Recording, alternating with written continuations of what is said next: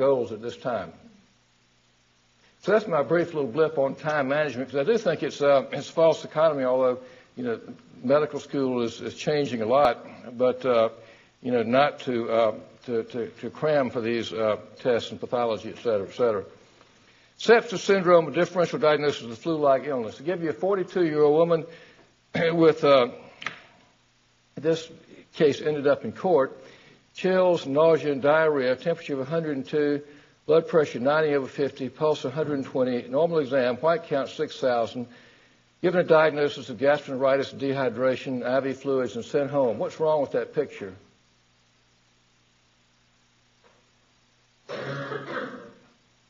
Excuse me?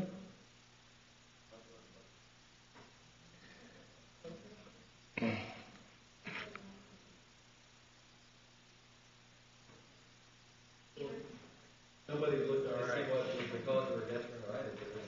Yeah, she's sick. She's very sick, and she's given a presumptive diagnosis that might be wrong.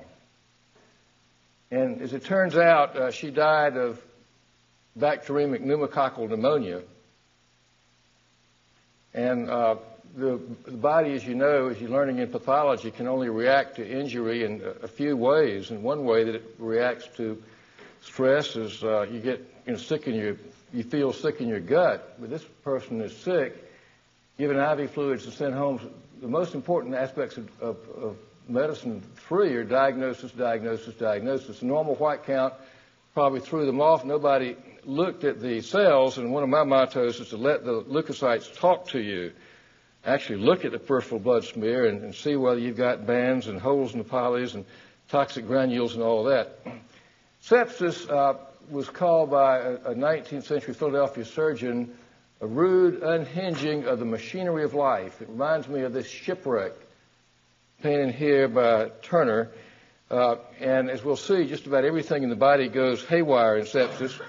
Traditional definitions for what we're going to talk about are bacteremia, meaning a positive blood culture, the presence of organisms, usually bacteria, can have fungi or other organisms in the blood. Sepsis, the harmful consequences of microbes and their toxins in blood or tissues. Septicemia, meaning bacteremia with clinical manifestations, and then septic shock caused by sepsis, often with a positive blood culture. And this makes this distinction that if we look at the world of people with positive blood cultures and the world of sick people who have signs consistent with sepsis, these people, what's wrong with these folks here? What does that tell you about their blood cultures? They're false positive, or they might be transient bacteremia. They're inconsequential, positive blood culture. But in general, in clinical medicine, we get lots of blood cultures because blood cultures are worth their weight in gold when they're positive for telling you something. And septicemia meant bloodstream infection. That was people with signs of illness who also had positive blood cultures. These definitions have been revised, and it's really, I think, mainly a semantic distinction, but they've been revised as follows, and this is not stuff that's going to be on my exam and not stuff to really harp on, because I think these are arbitrary definitions, but it will come up on the wards. The systemic inflammatory response syndrome, and that's a term coined to take into the idea that other things besides infection can cause sepsis. I just came from a hospital where I was asked to see somebody who had a high white blood count, for example, and she had lots of things that might explain being sick besides infection. Sepsis would mean inflammation, systemic inflammatory response caused by sepsis, and then severe sepsis, in which there's evidence that one or more organs is in trouble. Kidney failure, decreased urine output, clouding of the consciousness, abnormalities of blood coagulation, hypoxemia, and then septic shock, defined as hypotension or shock that does not respond to simple fluid replacement. So The systemic inflammatory response syndrome, or SIRS, a term that you'll encounter, basically defined by abnormal vital signs, a high temperature, a high respiratory rate, and either a high white count or a low white count with bandemia, immature forms. The respiratory rate is a commonly overlooked physical finding that's not taken accurately a lot of times. You'll see people just write down 12 or 16 or 20. And my preferred way to do it is to put your hand on the belly and look at your watch. If tachypnea is an important finding, what would tachypnea, an increased respiratory rate, indicate in sepsis? Sure, it's an attempt to respiratory compensation for metabolic acidosis. Very, very good. And it is important that some people will have a normal or low white count with a bandemia, and oftentimes these people are very, very sick. Sepsis would be an inflammatory response plus documented infection. Severe sepsis, I've already given you that definition, organ dysfunction such as lactic acidosis, oliguria, altered mental status, or hypotension. Septic shock, hypotension despite fluid resuscitation. And here's the key distinction. The hallmark of septic shock is low systemic vascular resistance. You look simplistically at three different types of shock. In hemorrhagic shock, by definition, the blood pressure, the blood volume is low. In cardiogenic shock, failure of the heart as a pump, the blood volume is normal. And in septic shock, the key word is sequestered. The blood volume is normal, but it's sequestered peripherally in inappropriate places for perfusion of vital organs. So in septic shock, the blood volume is sequestered, and low systemic vascular resistance would be a hallmark. And a unifying idea, and these ideas continue to evolve, and what's happening, and the basis for this systemic inflammatory response syndrome is endothelial damage that causes a generalized inflammatory response, leading to then this cascade, sepsis syndrome, septic shock. And the patients who are in today's intensive care units with multiple lines on ventilators, et cetera, frequently have multiple organs that have been knocked out, and the mortality rate goes up exponentially as one after another organ begins to fail. This rather elaborate slide simply, it's almost an incomprehensible slide, isn't it? Somebody drew. Systemic inflammatory response syndrome, or SIRS. We note that pancreatitis, burns, trauma, and other insults to the body, like sepsis, can cause inflammation. So as I pronounced this morning, we treat infections, not high white. We treat patients, not high white counts. Sepsis, the world of things wrong with you as a result of infection. And then in this subset, we have positive blood cultures for bacteria, fungi, parasitemia. In a review article that I wrote some years ago, I suggested the term microbemia to separate this, just microbes in the blood, and the editors threw that out. They didn't like it, which is a shame because I thought it was a perfectly good word, but probably too many words out there anyway, aren't there?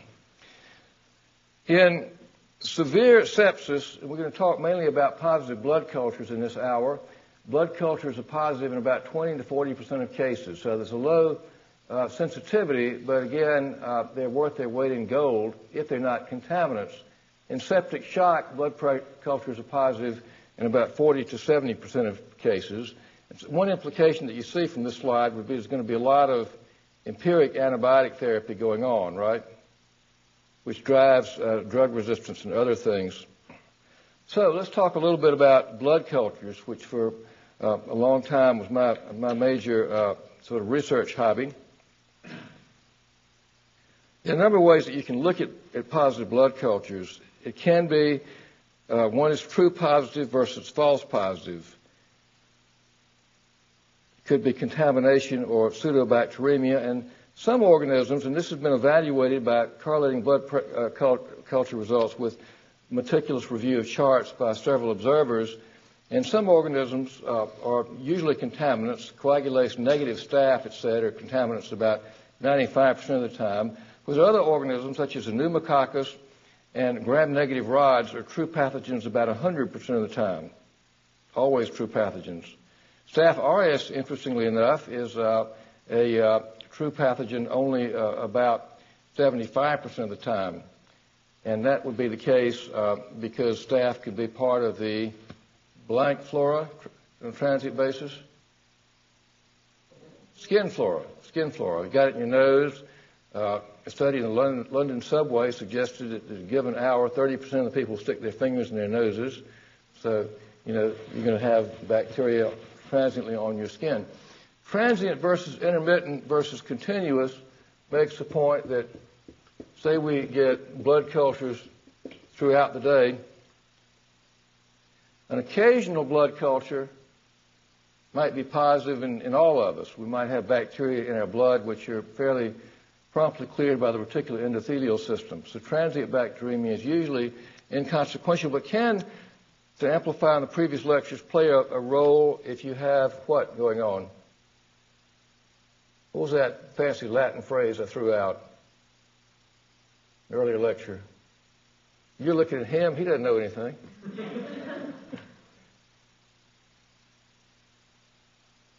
A locus, what was the rest of it?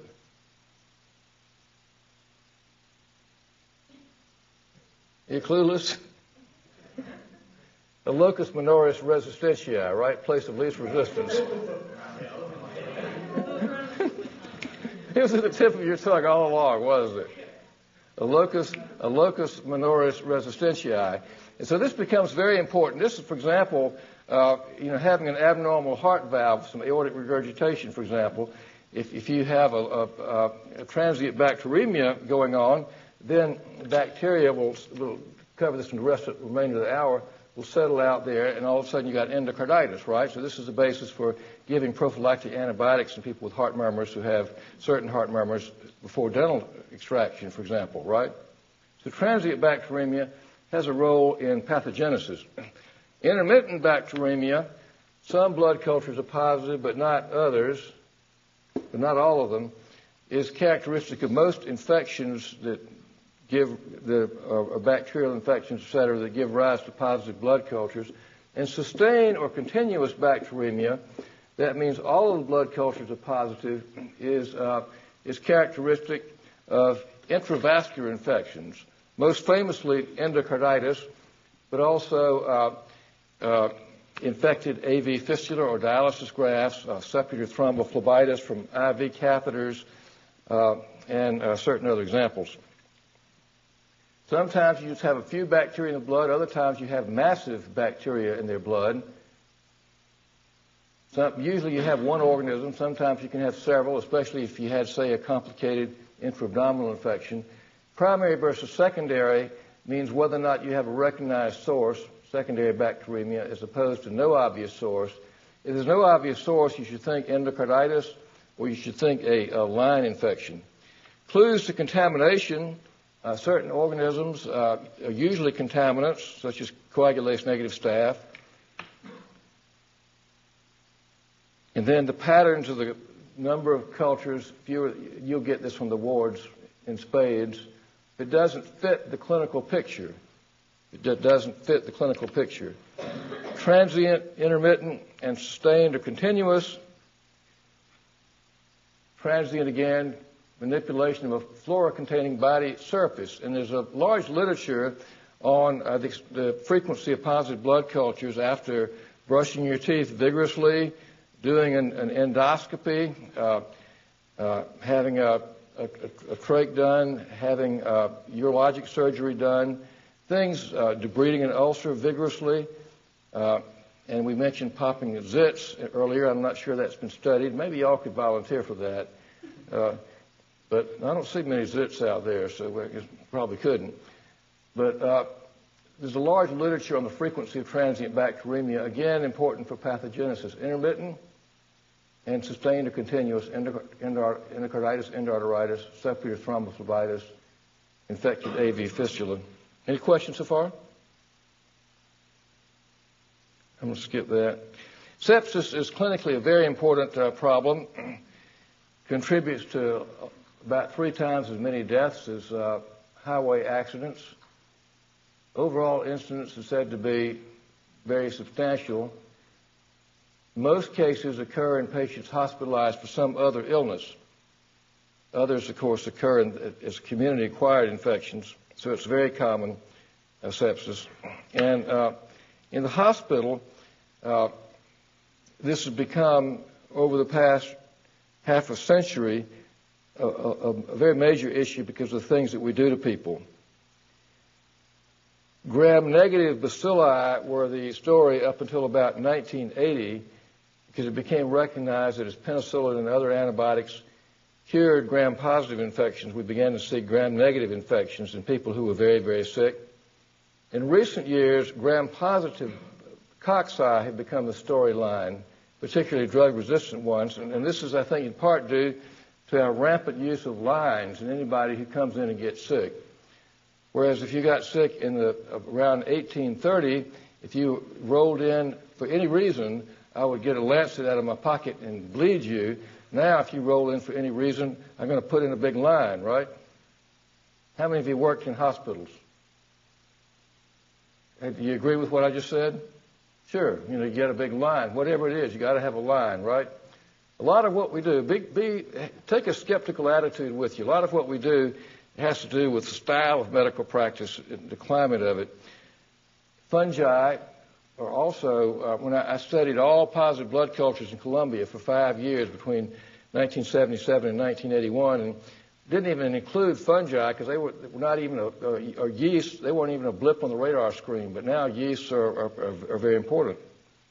Host factors. Lots of studies have shown that the likelihood of dying from sepsis is directly related to the severity of underlying disease. Rapidly fatal disease, meaning if I just look at you and say you're probably not going to walk out of this hospital. Very high mortality, ultimately fatal, something like that you would die from in 5 years untreated, renal failure, severe heart failure, cancer in any form, versus non-fatal. Most of you, if you had a bacteremic illness, would survive. The mortality would be very, very low. Older people have a higher mortality. My data indicate that the mortality rate begins to rise about in the 5th decade of life, after which you're no longer very important to the gene pool, right? We're kind of made to self-destruct. Mortality is greater in people who have subnormal temperatures than in those with fever, which is important because usually fever is a thing that attracts our attention. Now, against this background data, we're going to contrast gram-positive sepsis and gram-negative sepsis. For quite a while, there was great interest in gram-negative sepsis.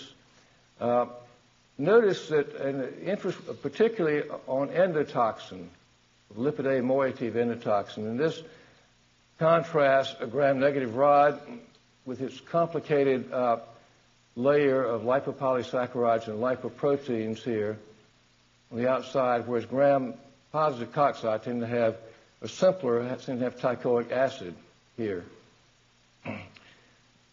So differences were suggested.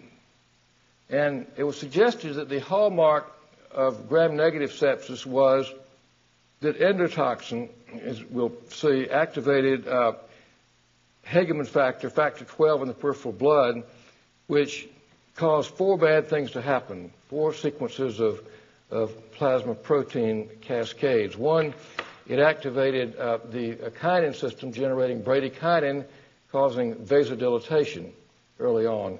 2, it activated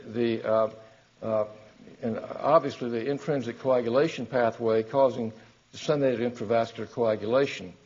3, simultaneously, it activated the plasminogen sequence which would dissolve the clots as they formed, and therefore you had what was called a consumptive coagulopathy, where you used up your coagulation system and you began to bleed all over the place. And 4thly, it activated the complement system. However, and I redrew this slide from data. When you look at people with established shock, there's no hemodynamic difference between gram-positive and gram-negative septicemia. So the gram-positive bacteria can do the same thing, although it's a little bit later. The point of this slide is if you look at cardiogenic shock and septic shock, notice that with cardiogenic shock, by definition, the cardiac output is low, the peripheral resistance is variable. It's the opposite with septic shock. In septic shock, the peripheral resistance is low, but the cardiac output is variable. And indeed, there's a lot of information suggesting that the ability to survive septic shock is in part dependent on the ability of the heart to adjust. So, a unifying idea now, and this gets more and more complicated with each passing year, and I'm sure you've had a lot of this, that endotoxin and other molecules as possessed by gram-positive organisms does a whole bunch of things. It activates Hageman factor, causing these things to happen. It activates endothelial cells, the system of macrophages, causing the production of cytokines, activates neutrophils, and also activates the complement system, and all this leads to this systemic inflammatory response. So that's sort of an overview. And again, it gets more and more complicated. If you had the role of nitric oxide in your earlier lectures, you've had all that stuff, and this slide will be, you can pull it up, I guess, on your computer and kind of look at it, and et cetera, and you can probably understand it a lot better than I do. But you notice the peptidoglycan, which is in gram-positive bacilli, binding of lipopolysaccharide in gram-negative bacilli, and here you have lots of cytokines being released, increased nitric oxide in the endothelial cells, vasodilatation, for example, release of prostaglandins, et cetera, et cetera, et cetera, et cetera. Clinical findings in sepsis. Early on, patients look bad. I mean, they look sick, et cetera, et cetera. And I had to learn this the hard way on the wards. Just hyperventilation, altered mental status. Complications, a lot of bad things happen.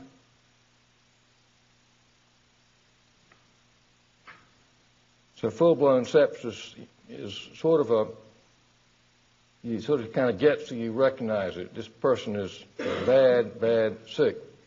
Kidneys shut down, tubular necrosis, liver, heart failure, GI. And notice as in the patient that I started off this hour with, that nausea, vomiting, and diarrhea can be the initial manifestation in systemic lactic acidosis. So all of this stuff, again, to kind of get back to the poem that we quoted yesterday, just knowing these little facts and asking questions, being skeptical, very important. Now, here we start to get into some of the questions for the exam. Petechiae early in the course suggests especially meningococcemia, Rocky Mountain spotted fever. There's a skin lesion that we're going to talk about. Mark this well, ecthyma gangrenosum, characteristic of Pseudomonas sepsis.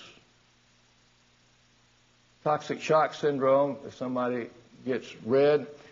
About 3 or 4 years ago, when I was, I guess it was earlier that it came out in 2002, is when I was doing a textbook of infectious diseases in primary care. I sent a survey to 600 infectious disease specialists around the country looking for mistakes. I'll talk about this tomorrow a little bit, that they've seen made in primary care. And one of them was, it led to death or disability. And one person wrote in, this staphylococcal toxic shock, and some doctor, I guess, in student health clinic said, this co-ed can't be very sick. She's been out getting sunburned. And staphylococcal toxic shock. People without spleens, pneumococcal sepsis, very important. There are other critters that can also do that. And it's in your handout. I'm not going to examine you on it. You were, if you had no spleen and were camping in Rhode Island, it might be Babesia macroti, which looks like a little bit like malaria on a peripheral blood smear. If you were a mail carrier and got bitten by a dog and had no spleen, it might be Capnocytophaga canamorsus, dog bites. And the other encapsulated bacteria can do that. We'll talk about that a little bit. We're going to show the lesions of the meningococcus tomorrow. Rocky Mountain spotted fever we're also going to show. Staph aureus, purulent purpura, Pseudomonas, again, mark this well, ecthyma gangrenosum. We showed yesterday the rose spots of typhoid. Endocarditis, bacterial endocarditis, which we're going to talk about in this lecture. And you should be able to roll out and just roll off the tip of your tongue when you present a patient. There were no ulcer nodes, splinter hemorrhages, Janeway lesions, or petechiae. That is medical speakese for I considered endocarditis. Anthrax, we're going to talk about tomorrow, the lesions of that, et cetera, et cetera. These are some in meningococcemia, early lesions, fluent purpura. Mortality here is very high. Meningococcemia, red spots on the skin rashes get of this sort a lot of importance. Ecthyma gangrenosum, Pseudomonas sepsis, particularly in oncology patients. It evolves into this black eschar. What's basically going on there in pathological terms? Why would the skin be black like that? Necrosis, what's going to be another term? Excuse me? What did you say? Death? Good. What's another term? Excuse me? Infarction, right. Basically an infarction of skin due to deprivation of its vascular supply. And it turns out that Pseudomonas is an opportunistic organism, but once it gets a foothold, it has an ability to invade the walls of blood vessels. It's angioinvasive. So what you're having here, as I look at it, is an infarction of the skin. We talked about disseminated gonococcal infection yesterday. Here's some more examples of that. This was a patient I saw in practice some years ago, a former Miss Lexington County. Notice the excellent manicure and the diagnostic lesion of the gonococcal arthritis dermatitis syndrome. Staphylococcal bacteremia, we're going to talk about a little bit. We talked about staph, and staph are increasingly very, very important. I'm going to skip over this slide and that one. And this from a wonderful review article recently. And I'm going to offer the pointer to my budding genius over here and have him explain ICAM and all this good stuff.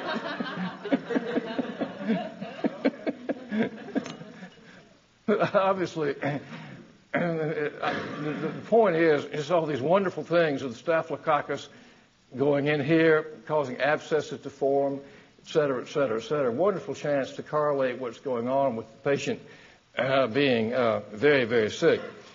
And more new drugs are being developed with the attempt to form monoclonal antibodies, for example, against a lot of these things, tumor necrosis factor and other stuff, and that's going to be an emerging story. We're going to talk about some syndromes, staphylococcal toxic shock syndrome, high fever, rash that desquamates, and these toxins that cause active superantigens causing massive cytokine release, staph toxic shock. And you've had this to some extent, is that correct? So I'm going to, no questions from me about this year, and I wrote these questions last night. But this is a rash from toxic shock, looks like a sunburn. And unfortunately, this fairly diagnostic finding of the skin peeling off comes late. So that's, what it was. And oftentimes in staph toxic shock, which can result from a wound, the source is not apparent. In contrast, in streptococcal toxic shock, usually there will be some evident source. Streptococcus can also express superantigens release resulting in massive cytokine release. About half of the patients will have necrotizing fasciitis. Yeah, notice the nonspecificity of these early symptoms. Chills, fever, nausea, vomiting, diarrhea, which might direct your attention at the gut. And this was a patient with streptococcal cellulitis, for example, and note the primary streptococcal infection there.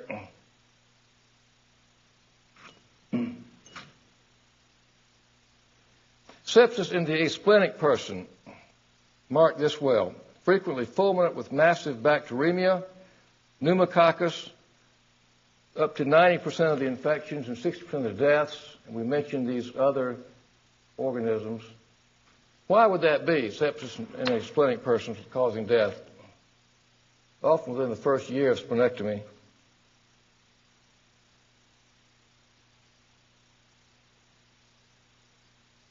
The way I look at it is the spleen is sort of a strategic place for the early response to infection in the absence of specific antibody, one for mechanically trapping bacteria, and two for generating the early immune response.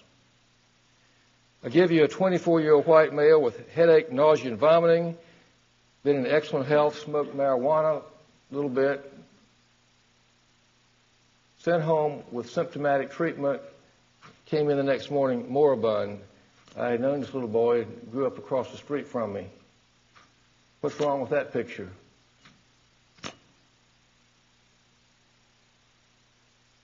Excuse me? What? Well, he had his spleen removed, right? What? He had his spleen removed? No, he hadn't had his spleen out. He had meningococcal disease, headache, nausea, and vomiting, and that can be looked at. He was treated for gastroenteritis. What are the signs of increased intracranial pressure? We'll talk about this tomorrow. Meningococcal disease, little red spots, and we're going to talk about that tomorrow. I'm going to tell you about my buddy check. This was a person who was a student at the University of South Carolina, sitting on a stretcher in the emergency room at Richland with these little red spots. And this is one of the few things, overwhelming meningococcal infection, that can kill one of you within an hour or two. One of the few infectious diseases that can do that. This is why meningococcal vaccine is being prioritized for freshman college students. These are other lesions of meningococcal septicemia. Meningococcal disease in this country, it's uncommon, so people are going to overlook it. It's uncommon. And this is by way of review. A question that's apt to show up on exams, it's not going to be on my exam this year, but to know about is that people with late-acting complement deficiencies tend to have recurrent Neisseria disease, meningococcal or gonococcal. And this is because that's important for the serum bactericidal system, which, as you recall, is a system of in which complement plus antibody, type-specific antibody by the classical complement pathway, non-specific antibody by the alternative complement pathway, actually punches a hole in certain organisms. Any questions there? This is a 64-year-old man coming in with fever, hypertension, cellulitis, bullous skin lesions. Got back from New Orleans. He had a history of cirrhosis where he ate raw oysters. What's he got? Excuse me? He got what? Vibrio vulnificus. So remember, if you have cirrhosis of the liver, you should not eat raw oysters, right? Should not eat raw oysters. I went to the Oyster Club last night. It was written up in the newspaper a few years ago, and I got quoted in the newspaper saying that. I hope it helps somebody out. Vibrio vulnificus, by way of review. Cirrhosis, chills, fever, wound infection. Any questions there? We're going over some key syndromes very rapidly.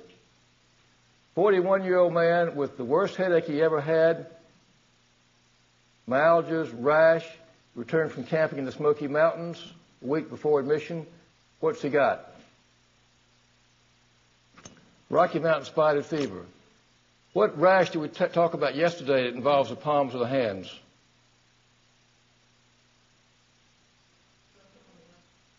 What? Secondary syphilis, right? That would be a macular rash. This is a particular rash. Unfortunately, at 7 days, only 43% of people, according to one study, had a rash, even at 7 days. So this may not help you out early on. So that will burn you. There are 5 infectious causes I know of the worst headache ever, and they are Rocky Mountain spotted fever, meningitis, brain abscess, sphenoid sinusitis, and falciparum malaria.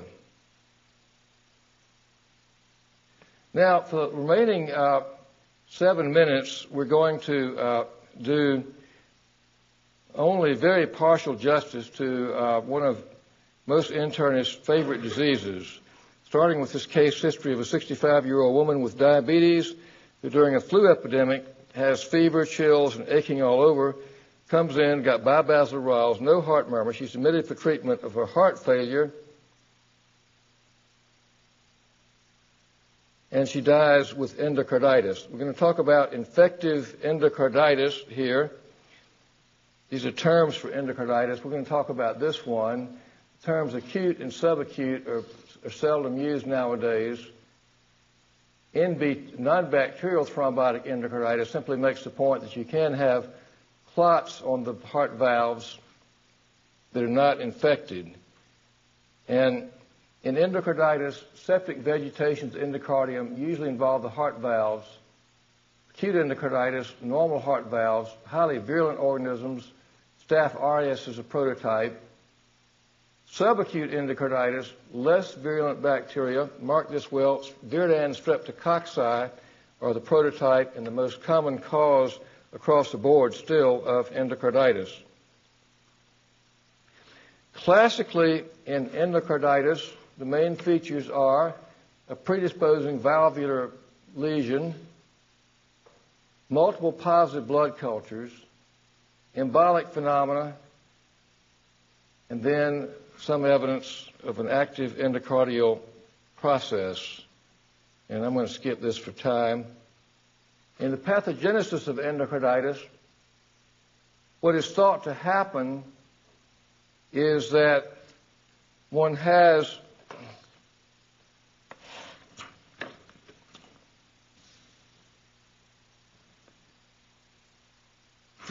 particularly the subacute model, a lesion that predisposes, and as I'll show in another slide, this is particularly things like aortic regurgitation and mitral regurgitation going that way, or ventricular septal defect with blood going that way from the left ventricle to the right ventricle. And what happens is you get a little thrombus that'll form right there. And these kind of thrombi form on an ongoing basis, which is one reason the valves eventually become deformed and scarred. And if you happen to get bacteria in your blood, classically from pulling a tooth or something, but say you brush your teeth vigorously, whatever, get a viridan strep in your blood, the bacteria will settle out in that vegetation, and then they'll proliferate unchecked because white blood cells can't get in there. And then these vegetations can, of course, break off and go elsewhere and set up shop elsewhere. This idea was developed as follows, that if you take an abnormal blood going from a high-pressure chamber to a low-pressure chamber, as in aortic regurgitation and diastole, blood goes from the high-pressure aorta to the low-pressure left ventricle. In mitral regurgitation and systole, blood goes from the high-pressure left ventricle now to the low-pressure left atrium, and also from the high-pressure left ventricle to the low-pressure right ventricle. And so every time the vegetations will form here, and you can do the same thing by, say, taking a test tube and putting agar in it and then squirting a column of fluid down with bacteria in it, and the bacteria will form colonies right after that constriction. And this shows you what I've just put on the board there as to why the vegetations form on the ventricular aspect of the aortic valve and the aortic regurgitation, atrial surface of the mitral valve. You can also get a jet lesion, et cetera, et cetera. So this is just a sterile clot from non-bacterial thrombotic endocarditis. This is a removed valve in somebody with bacterial endocarditis. There's the valve there. This is this clot. Notice these clumps of bacteria staining with the hematoxylin on an H&E section. And the point, of course, is that all of the white cells in the body are flying over this as they go through the bloodstream and go through the heart, but do not have any access. So this is why endocarditis untreated was uniformly fatal in the pre-antibiotic era. I only got 2 minutes left to finish my endocarditis lecture here. So I'm going to suggest to you that you read what's in the bold-faced print. Suffice it to say that this really is one of the great diseases because you just have to think about it to make the diagnosis. You have to think about it. And this is, you have to suspect it because one of the things that can happen, particularly in primary care, is the patients come in with nonspecific symptoms and you give them antibiotics and you suppress it but you don't cure it. And you may make the bacteria more resistant. Blood culture is important. Now echocardiogram shows the vegetations. I want you to be able to rattle this off on the tip of your tongue. There were no splinter hemorrhages, ulcer nose, Janeway lesions, or petechiae, or Roth spots. And some skin lesions. I'm going to show you some pictures that I took over the years from patients I saw here in Columbia. This is staph endocarditis with this pustule on the skin. See things on the skin, think endocarditis. This guy's got a pustule on his nose. These are Janeway lesions, spots on the hand. Here's the same patient. This was a lady I showed you earlier with a big splinter hemorrhage in the nail bed, called a splinter hemorrhage. This is her heart, showing the vegetation of the aortic valve. This guy had a few petechiae on the heels. He had pseudomonas. Petechiae, little red spots. This is a ruptured papillary muscle. And I'm going to leave you with this, that Viridans strep are the most common cause of endocarditis. Staph cause about 20 to 30%. All sorts of bacteria occasionally cause it. And one final point is that the staphylococcal endocarditis, two basic syndromes of it, one on the right side of the heart and the other on the left side of the heart. Endocarditis on the right side of the heart, the tricuspid or pulmonic valve, staph, people who shoot up IV drugs. And in that case, the emboli that break off would not go to the brain and cause a stroke, or to the spleen and cause left upper quadrant pain, or the kidneys and cause flank pain and hematuria, but they would go where if it was on the right side of the heart? Lungs. So you often see patchy bilateral pulmonary infiltrates. So I'll stop there. Think endocarditis.